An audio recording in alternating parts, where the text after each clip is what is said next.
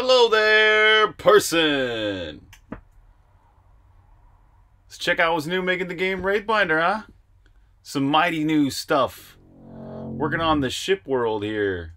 So this is going to be like a hub world where you're, when you create a multiplayer character in the game Wraithbinder, you'll start off with basically aboard a ship here. And this ship allows you to connect to other game modes, so you'll be able to like go to PvP arenas and play against other players. You also go to the training worlds where you can train. I'm thinking that'll be some kind of sequence of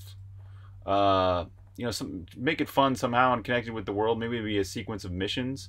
So this is the ship world, and there's a few new things here that that are making this very significantly improved over previous versions of Wraithbinder. The biggest thing here is we have two big things here are we really have an improved perception of depth now. So as I walk deeper, as I walk around, you can see that there's, like right here, we can see that there's clearly a lip. There's clearly some stairs right here that the player is, or there's a difference between the Z depths, where right beneath the player's feet you can see that there's some stairs. Where I'm at this camera angle, you can tell that there's stairs, of course, right? There's stairs right here. But at this camera angle, the only thing that's helping us is this new blur shader. So there's a blur shader where it basically computes an entire mask for the entire screen and sets the Z depth for every one of those. It's basically just creating a depth buffer. And then it goes and uses that depth buffer in the shader to render certain blur. It blurs out things that are far away and darkens things that are far away. So it makes it easier to tell what's near you and what's farther away. And the other big thing is that we've got this silhouette. So as you get obscured by other objects, you still have a silhouette on the screen that kind of helps you know where the heck you are. So those are two big things that really help you to connect with the world in a 3D. You can tell what's going on in the 3D world a little bit better, especially when you're rotating the camera. This game allows you to rotate the camera at 45-degree angles, so it's really important to have some sort of improved depth perception going on. So that's what that's all about. So back to the ship here. We can go up to this helm and use it to basically what this will eventually be is some kind of visual sequence, which will like some stars going by, like you warp to these different places, like warp to different planets to go to training, battle, or whatever. So but I can, for now, the mechanics are working so that I can just take the player to the PvP arena and start some battle, or start a team battle, or start training. So that's what the helm does. And so then you go here and you play a match, you play versus some other players, right? Get your battle on, and at the end of the battle, I'll skip to the end of this battle here really quick. It allows you basically to, look at your end of match stats, upgrade your character. There's the stats, and then here's where you would upgrade your character if you earned any light points.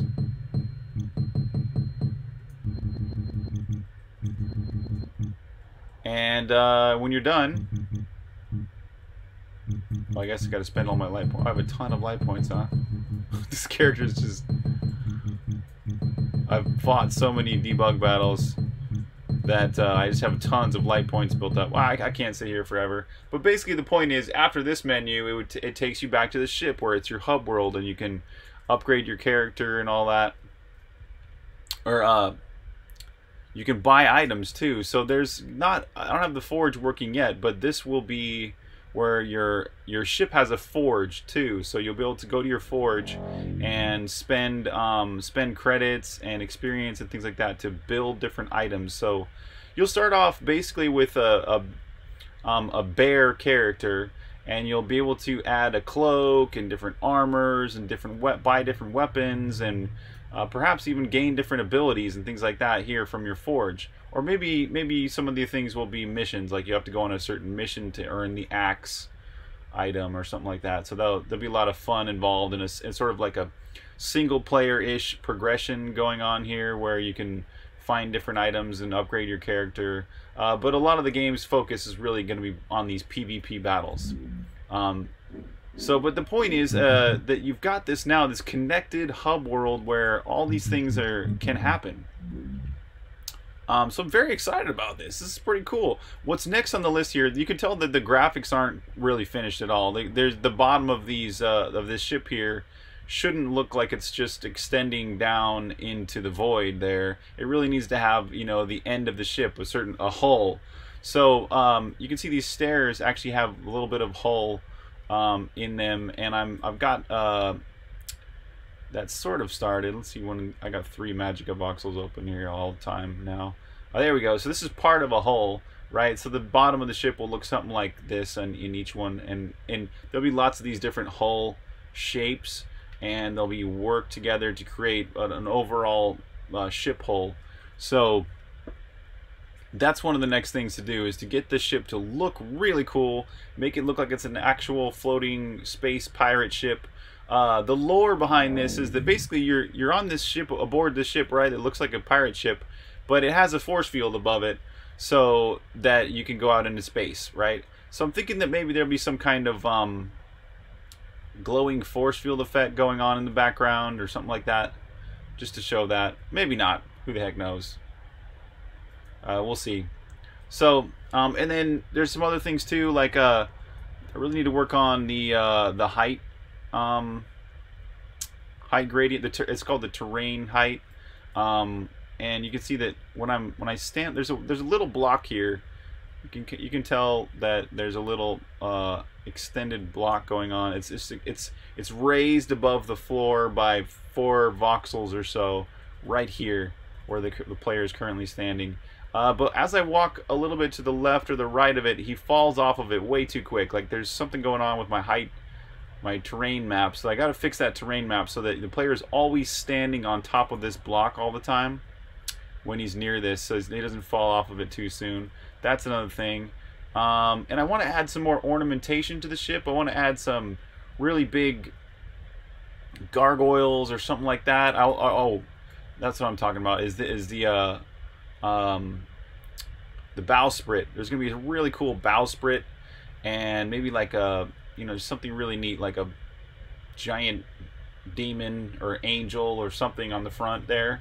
So let's make it look super cool, and some more, just more ornamentation. I'm thinking ropes too, like some, just, you know, we gotta have ropes on a ship.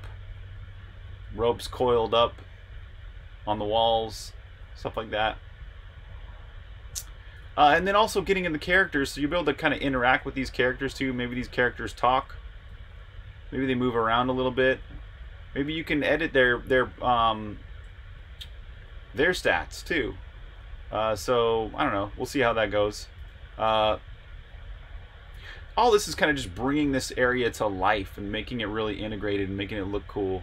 You can also see this when the ship changes color based on your player's color. So if I change to a different color here, I think this is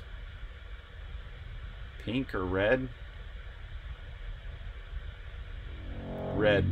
So yeah, I'm red, and now my ship's red too. And the background changes a little bit too to match, to complement those colors. So there you have it. Oh gosh, there's one more cool thing too. I finally re-enabled the levitation ability. I've had this ability for a long time, but it was always something you never really got because you had to build an advanced building. You had to get your Skybot powered up to level 3 and then build this special building. Nobody ever built it. I never built it myself. I don't think I ever built it once in any of the matches I ever played. So I just re-enabled the levitation ability. So it's a choice. You either get the blink, the boots, or the levitate. They're all speed abilities. But so fun to be able to have this ability to jump around. Love that. I'm gonna work on that some and make that really fun. And I might even add some kind of basic jump ability too, so that your player can always just jump a little bit. I don't know, that sounds fun. So anyways, lots been worked on and lots more to come. So thanks for watching this video, and we'll catch you on the next one.